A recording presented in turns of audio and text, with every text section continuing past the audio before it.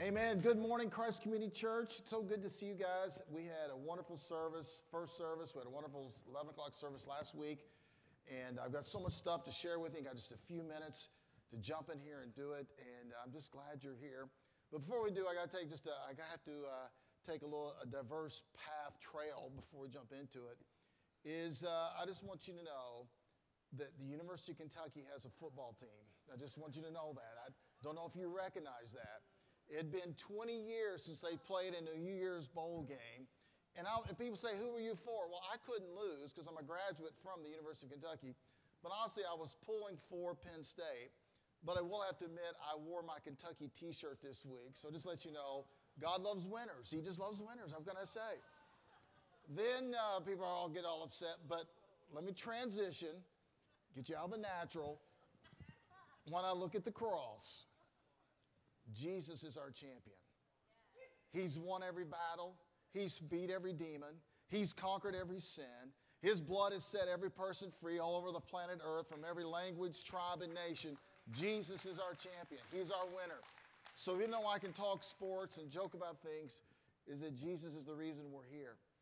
And while I'm thinking about it, Corinne did a wonderful job on our one-word cards, and I hope that you'll participate.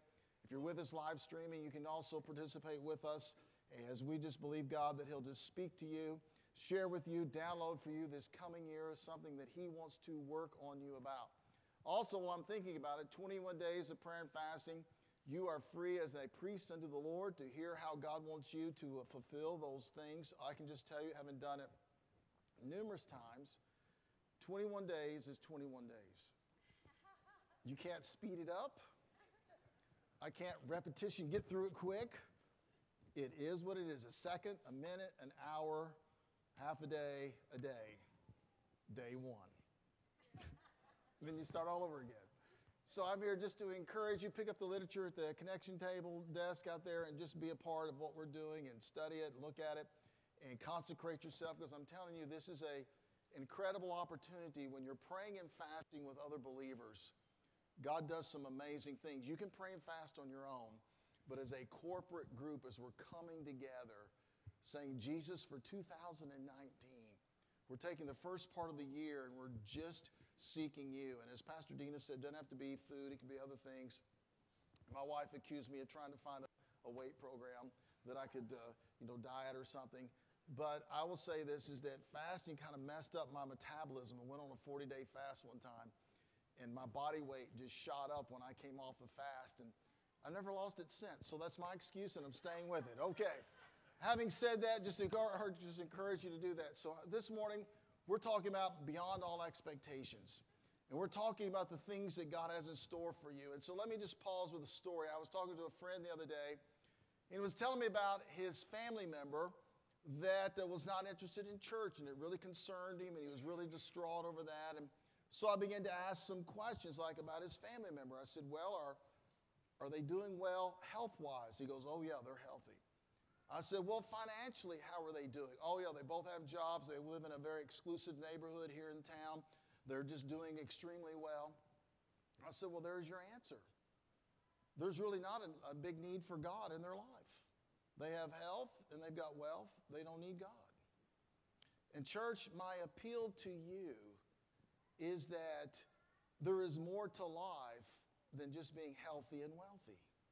There is so much more that Jesus has to pour into you. Those are just nominal things, that as a good God who created the heavens and the earth, that it says He sends the rain to shine. Speaking of rain, He sends the rain to come upon the just and the unjust. That He takes care of every living thing, that there's just His nature of God, His benevolent nature, His kindness, His goodness, as He extends to us. But when it comes to Jesus, this is where the road really narrows. And last Sunday, we heard our former youth pastor, Jim Bucci, just talk about surrender. And we're going to do a kind of like a tag on to what he shared last Sunday, because it's really all about Jesus. It's not about church. It's not about religion. It's not about going through all the right exercises. It's about a person named Jesus Christ. And you either accept Him or reject Him.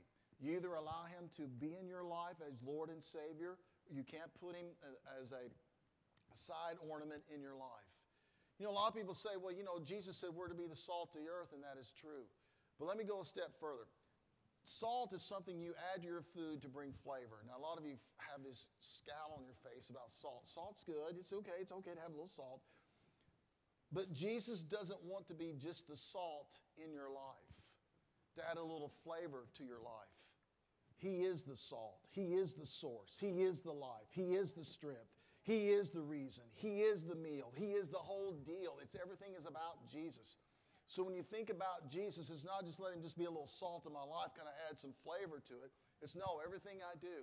So when you go through your life and you realize every aspect of my life, my relationships, I look at my work life, I look at my social life, I look at every aspect of my life, I have to surrender to the Lordship of Jesus Christ. So everything I'm journeying on is about him. And so what we want to do this morning is tell you that when you're in this journey of faith and walking with Christ, God does some amazing things. He uses ordinary people like you and I to do extraordinary things for him. And that's what I'm just so pumped up about, because when you get into some of these things we're going to share with you, I hope it just inspires you to see 2019 to be your breakthrough, to see 2019 to be your best year yet. Thank you for 4 of you that said yes. I'm believing for 2019 to be your best year. I believe you're going to see God do some amazing things through you. That God's going to use you in ways that you never even dreamed possible. That you're going to experience the grace of God and the glory of God and the presence of God like you've never imagined before. So starting off in our scriptures, as I say, as I go through these messages and preparing things, the hardest part for me is paring down the number of scriptures that I want to share, because I have just a few minutes, and then we just get through and everybody goes about their business. And it's like, God, there are just so many incredibly powerful verses that you have in this Bible.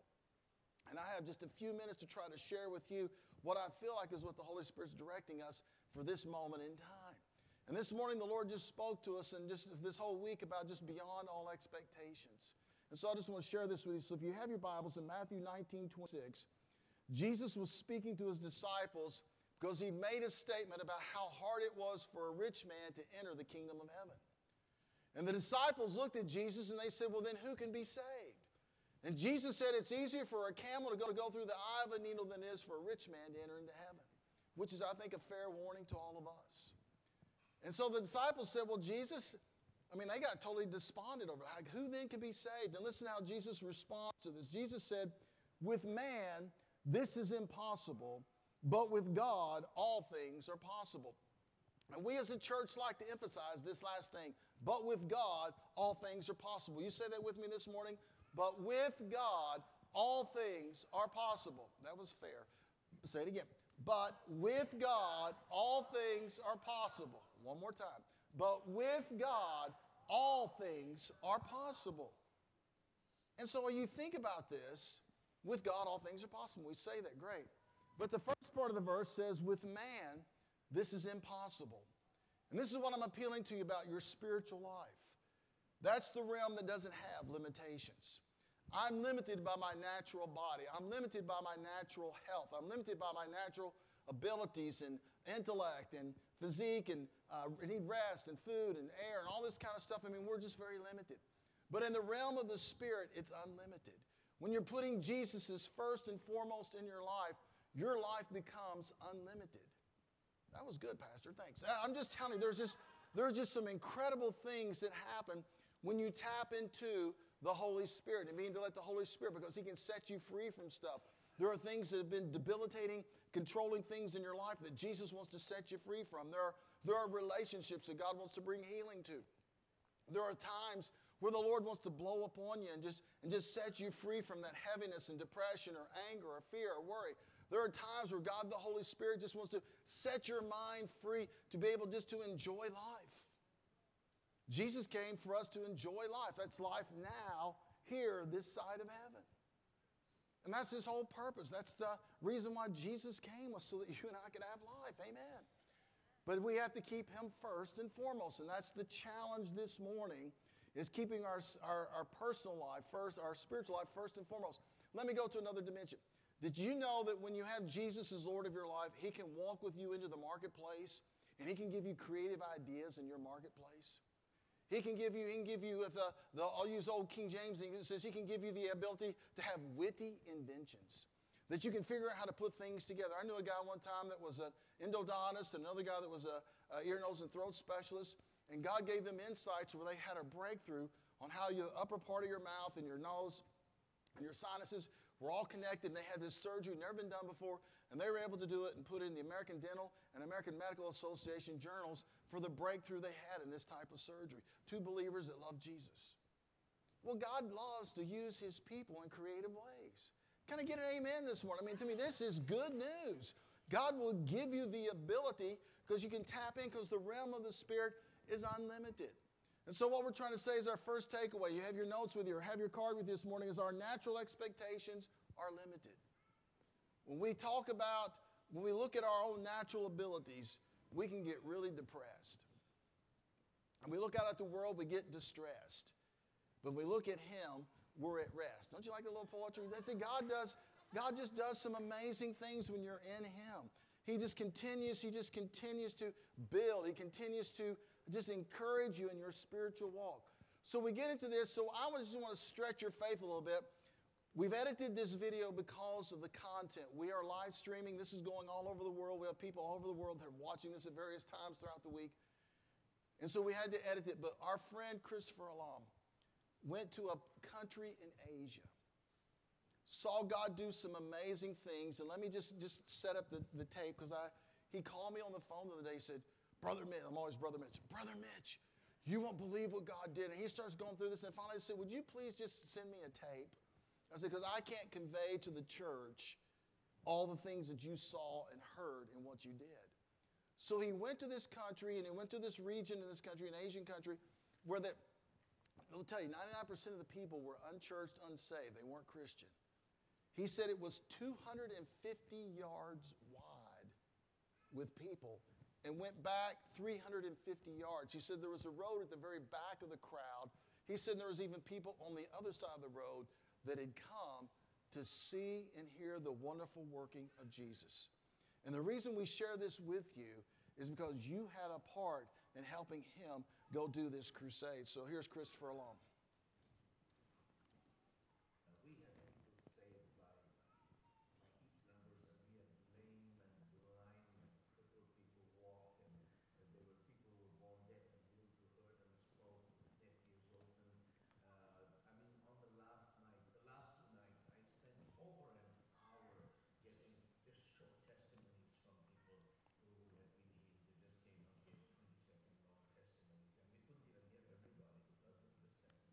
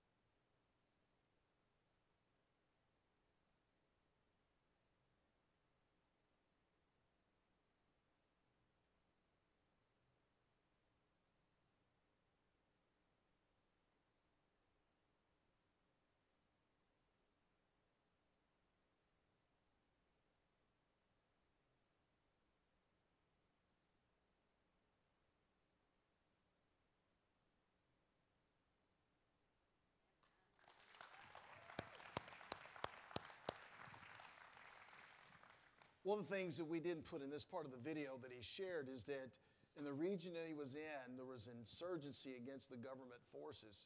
So on the platform, he had a guy who was the ambassador for the area to the government, was there with him.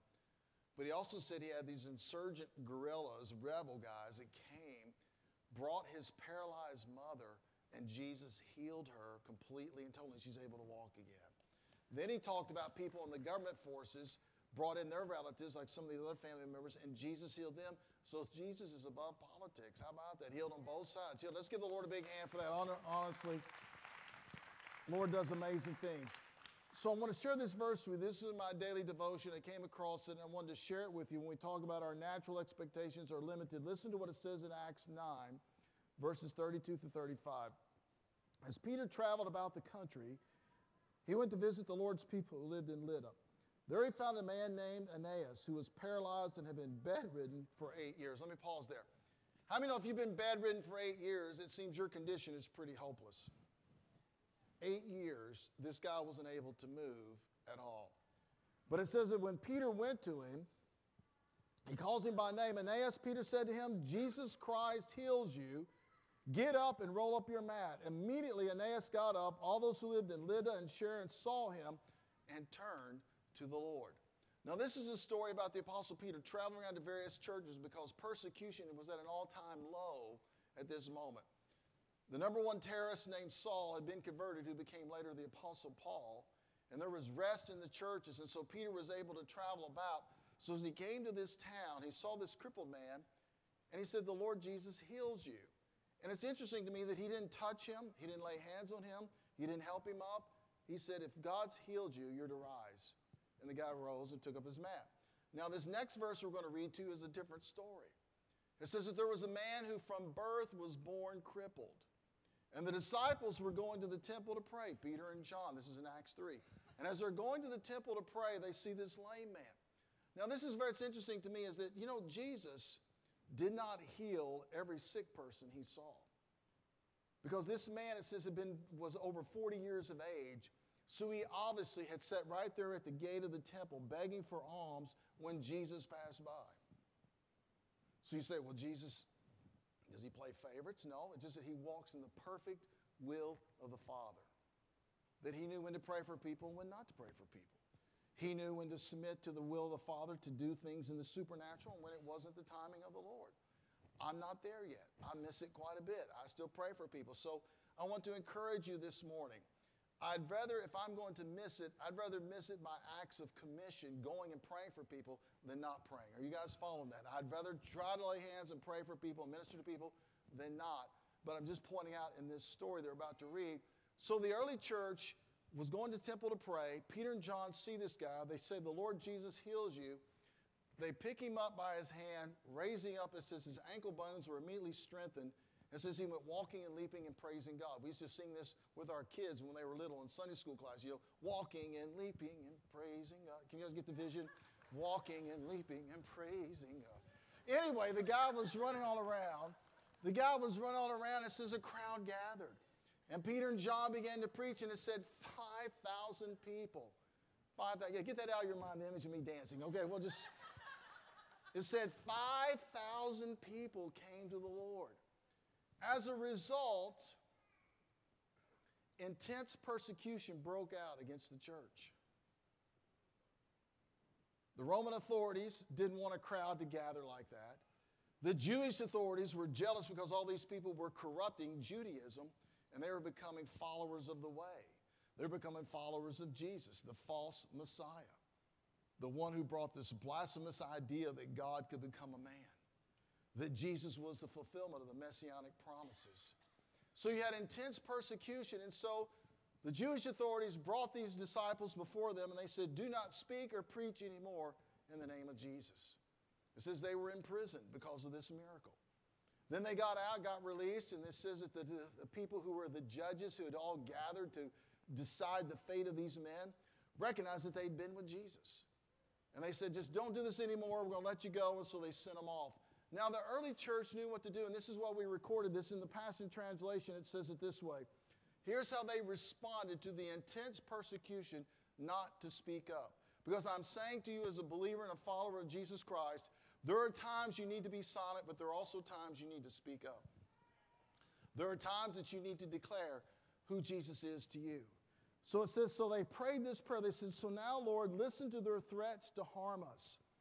Empower us as your servants to speak the word of God freely and courageously. And that's what we need as a congregation, to speak the word of God freely and courageously. Can I get an amen? Amen. Stretch out your hand. They're praying to the Lord. Stretch out your hand of power through us. Notice it says, through us to heal and to move in signs and wonders by the name of your holy Son, Jesus. At that moment, the earth shook beneath them, causing the building they were in to tremble. Listen to this. Each one of them was filled with the Holy Spirit, and they proclaimed the word of God with unrestrained boldness. So when persecution came, the church went into prayer, and out of prayer, God empowered them, if you would, to become super evangelists. They just pressed on. They just stood up. They stood their ground. They loved people. They confronted people. They shared with people the joys of serving Jesus and knowing Jesus, and the love and the peace and the kindness that he brought into their life replaced all the other stuff they'd known before. And the word of God, it says, spread and multiplied rapidly through the city of Jerusalem. So my hope and prayer is that God would do the same thing in our communities. That the word of God would spread rapidly, that people realize that Jesus is not a church building, that Jesus is not a religion, that Jesus is a person. And that they would have this relationship with Jesus in such a way that it would ignite their faith, ignite their joy, ignite their passion to realize that Jesus, the Bible says that he's seated at the right hand of the Father. Listen to this. He's seated at the right hand of the Father, and he's making intercession for you and I. Jesus is praying for us by name. He's praying for you. He's praying for me. He knows what you're going through. And so my appeal this morning is I want you to keep your spiritual life first and foremost in your daily walk.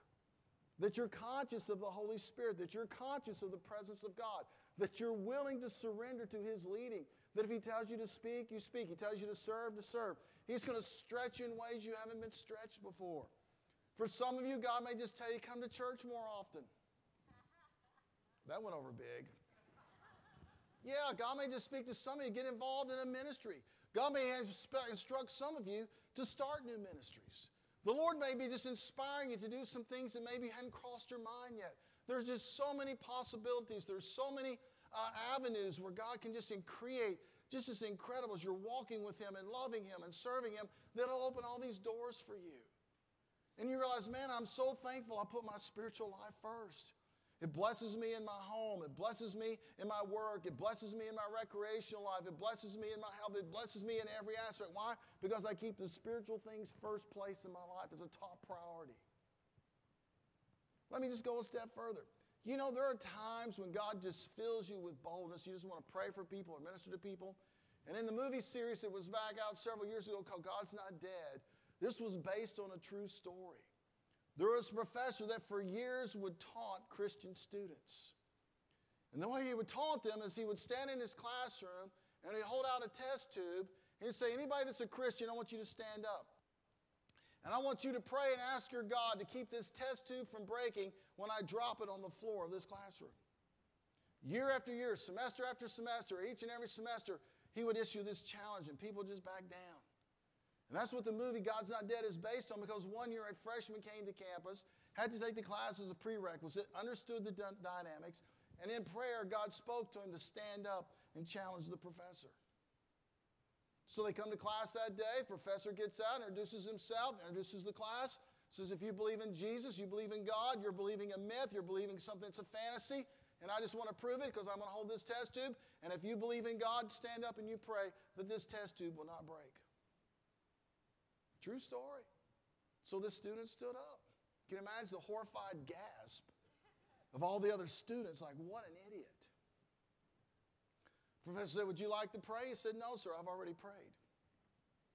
But I'll pray again. And he just prayed a simple prayer. God, just help us in this moment. So the professor dropped the test tube. And sure enough, it hit his shoe and rolled off onto the floor and didn't break.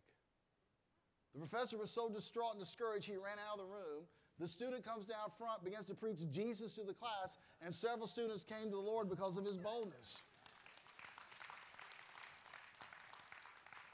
And that's where the whole movie series came, God's Not Dead. And my encouragement to you this morning has to do more with allowing God to change you, to allowing God to expand your mind, to allow God to expand the possibilities, that God can just use you, because in the natural we're limited. But in the Spirit, you're supernatural. In the Spirit, God does amazing things. In the Spirit, like when Christopher Lam is up sharing and teaching and preaching in this, if you would, heathen region of the world, he said there were so many people coming to the platform to give testimony of Jesus, they were 50 yards deep. And they couldn't get all the testimonies in for the people who had been healed and touched by Jesus. And my encouragement to you is when the Lord just kind of gives you a little nudge and wants you to share a word of kindness or share a word of hope or do an act of service, or the Lord wants you to speak up, or the Lord wants you to step out, or the Lord wants you just to minister to people around you, be bold, be courageous. Let God use you in a supernatural way. Let God just stir up the gifts of God that He's placed within you. Let God just begin just to do that amazing work that only He can do. That you see God as He just comes into your life, as He just begins to move and minister, as God just begins to touch you in a supernatural way, and you begin to step out, and He backs you up, and all of a sudden you realize, Jesus, you're so amazing. And you just kind of have this expectation, God, I don't know what life would be without you. But with you, it's an adventure. Let 2019 be your adventure. Let it be your season of breakthrough. Let it be that time where you're just saying, God, I'm just pressing in. I'm just going on. I'm just going to find ways to let my spiritual life just dominate my life. I'm going to find ways to let the gifts and callings of God just come to the surface in a greater measure than ever before. And you're just going to have a wonderful season as you go with the Lord. So we've got one last verse we want to share with you, and we're going to receive communion this morning, and then we're going to do something else special in just a moment. But the Bible tells us that prayer reveals God's unlimited power. Let me share with you one other quick example. Jim Bucci shared this with me, and I'm surprised he didn't share it with you guys. But when he was here last Sunday speaking, but when he was speaking in Malaysia at a conference, the guys that were putting on the conference, his team came to him and said, Jim, I want you to do some things. I want you to pray this afternoon and get names and dates. Names and dates, and we want you to share it. So Jim doesn't know anybody. There's about 300 people gathered there. So the time of the service came for Jim to share. So he had names and dates. So he got up and he says it was August something, and he gave the name of the person. He said, then he threw it out there. This is what the Lord told me. If you have this date, and if this is your name, I need you to stand up. He says he called it out, and they waited. And they waited. And they waited. And they waited. And he's like, God, I can't get into my other words because I gave this word out first. And finally he said, way in the back, two girls stood up. And the one girl said, well, you gave out the birth date of my sister, but you called out my name. And Jim said, this is perfect because I've got a word for your family. And he began to prophesy over them the things that God wanted to do in their family. Then he had other names and other dates as he began to share and minister. And all I'm trying to tell you is I've known Jim Bucci for years. For Jim Bucci to get up and share names and dates, that's God. I'm just saying that is God using him in supernatural ways. I'm just telling you guys, that's the Lord, and we're so proud to be partnering with him. And by the way, you guys took up a phenomenal offering for Jim Bucci last night. Let's give the Lord a hand for that. You guys did a wonderful job. It's a great blessing to him. And so I've got one other quick story about Jim Bucci. It's been Jim Bucci Sunday. So on New Year's Day, I'm sitting on the couch with my son Davis watching college football or whatever, and I get this call, and it's Jim. He said, Pastor Mitch. I go, yeah. He goes, can you help me? I said, sure. I said, what do you need? He goes, I went to my friend's mother's funeral. I just want to come and support him. He says, it's going to start in 15 minutes, and they told me I'm doing the funeral. What do I do? I said, here, let's just walk through it. So we walked through what to do and share. And so he went through it, and so he got through it. But what impressed me was he told me the week before he'd been with this lady, and she had prayed to receive Christ before she passed. God can use anybody. Let's give the Lord a hand for that. That's just so amazing to me. He prays with her, and a week later she comes to the Lord. She comes to the Lord, and a week later she passes. All right, this is a great verse because I believe that this verse should be, if you don't have it memorized, you look it up in the Passion Translation. It's just a wonderful verse that God uses just to encourage you and I. In the Passion Translation, Ephesians 3:20 says this, "Never doubt God's mighty power to work in you and accomplish all this. He will achieve infinitely more than your greatest request, your most unbelievable dream, and exceed your wildest imagination. He will outdo them all, for his miraculous power constantly energizes you." What an incredible promise God makes to every believer. As a follower of Jesus Christ, you can tap into this verse, Ephesians 3:20, to say that God will do infinitely more than I can think, ask, or imagine. What an incredible God we serve.